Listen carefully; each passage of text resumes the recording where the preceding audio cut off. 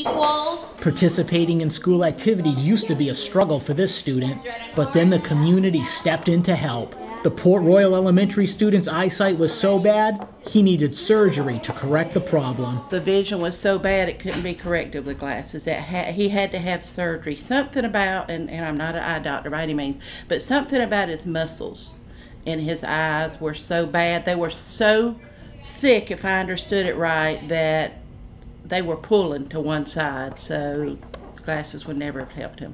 The surgery was expensive, so the school reached out to the community for support. We try to focus on community. We're very family-oriented, very community-oriented at the coffee shop, and we wanted to do something. We want to keep things local, and people appreciate that. And that's what's special about this town, is that we take care of each other. And so that's what this is. That's what kind of drove this whole thing. Gildardo Lopez had the surgery last week at MUSC and is doing just fine. I can see better. I can read books.